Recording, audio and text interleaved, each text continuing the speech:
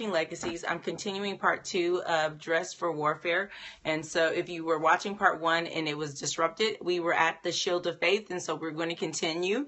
So the Shield of Faith again stands and it says that I believe everything that I've already professed. I believe that the truth of God holds me up. I believe that the breastplate of righteousness says that I am the righteousness of Christ. I am who God says I am. I believe that that the gospel of peace is easily entreated, that it's a true and loving gospel, and it advances that God loves us and that he sent his son to die for us, and that we would not just have a life for eternity, but that we would have a loving and beautiful life here on earth. And so now we have the shield of faith, and it's saying that, remember, warfare is really about having faith that God is who he says he is, and he has done what he said it will do. And so in that authority, we move forward to say, we are trusting God. We are boldly professing that this shield of faith has made us capable of continuing in warfare, and it quenches the fiery darts of the enemy. These things are darts like offense. I work with people all the time who want to be offended.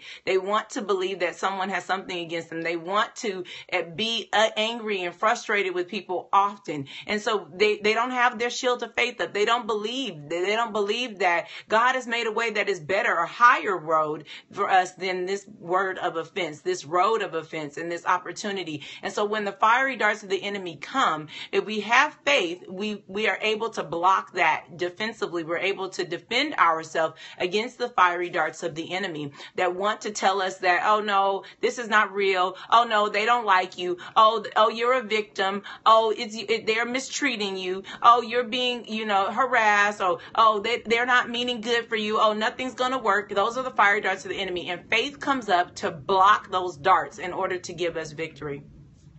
And so that's the fiery darts. Those are against the fiery darts of the enemy, and that's the shield of faith.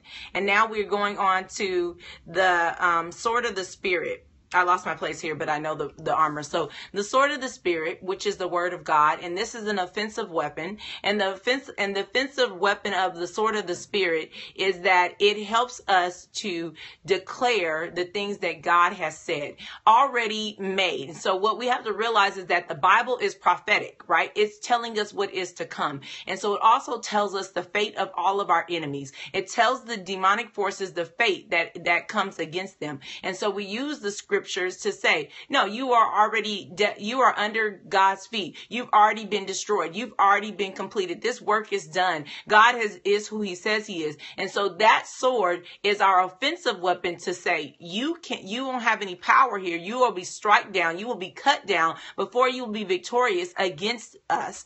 And you don't have the place to stand because God has removed your standing, right? He's removed the authority that you are naturally operating in as an angelic being. Now he has said that he is victorious. And so the sword of the Spirit, which is the word of God, can be used to break down all arguments, all assumptions, all ideas, all bad attitudes, all offense. Anything that comes in a spiritual way against us can be broken down by the sword of the Spirit, which is the word of God.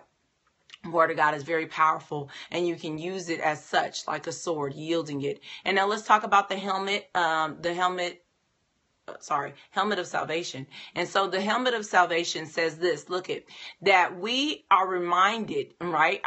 We're reminded of what has already happened for us. We're reminded of that Christ has came to save us and to bring us into this relationship with God. It's interesting because every time I think about the helmet of salvation, I think about the words that Christ says, the scripture that says, let this mind be in you, which was also in Christ Jesus, right? Is that Christ was aware and mindful of what God was doing. Salvation makes us be able to be aware of what God has already done, because every day that we wake up and we are reminded that yes, we are saved. Yes, indeed, there has been a way made for us through Christ Jesus that brings us into this place. And so our mind is refreshed and renewed. It's not the mind of the person who's not saved, just the mind of the person who salvation has already made a way for us. And so we can advance with our thoughts being clear and straightforward, direct, directed towards what is new and important, is that we are now heirs of a new kingdom. We have a new mindset, a new mentality, like we talked about before when we talked about Paul, forgetting what's behind us. It's forgetting a whole mentality. It's forgetting a whole livelihood.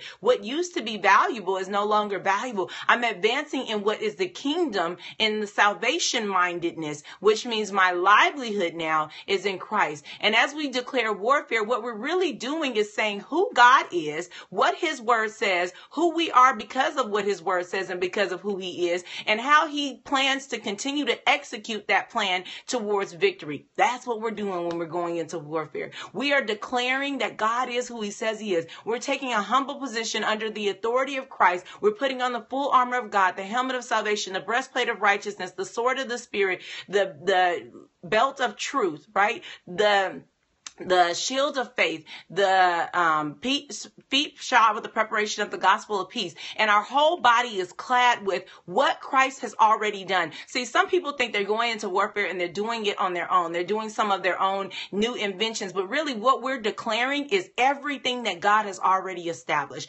We're clothing ourselves in an armor that says, because of what Christ has done, because of what dominions and authority already exist in Christ and his work in us, we have no reason to be afraid. We can advance behind Christ, right? Allowing him to advance first because of what work has already been established. This is what we're girded ourselves in. And so we engage with the garment of praise, right? For the spirit of heaviness.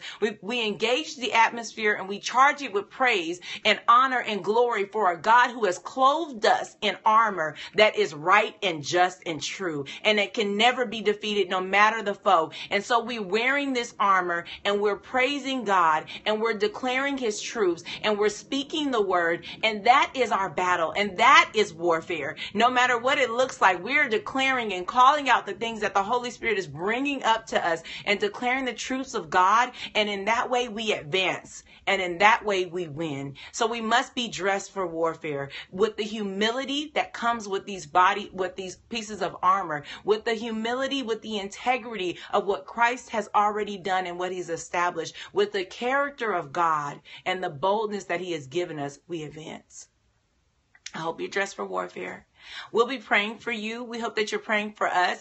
Please pray that we have no more disruptions. I'm trying to figure out why all of a sudden calls are starting to break up the broadcast, but they didn't do that in the past, so it's really peculiar to me. But at the end of the day, it won't stop us from doing what we're called to do. And so I hope the same is true for you. If you know that God is asking you to read, if he's asking you to study, if he's asking you to do the work and to look into these places, or if he's asking you to engage in warfare and you haven't been willing to in the past, and now you know you need to, then go ahead and move forward. Don't let anything distract you. Don't let anything stop you, because the work that God has called us to do is truly important and valuable work, and we need to do it. So I'm asking you to continue to pray as a form of warfare. Continue to praise and worship God, but continue also to study and be a part of this active body of Christ that is living and growing. I'll be praying for you. We'll see you again tomorrow. Until then, be blessed.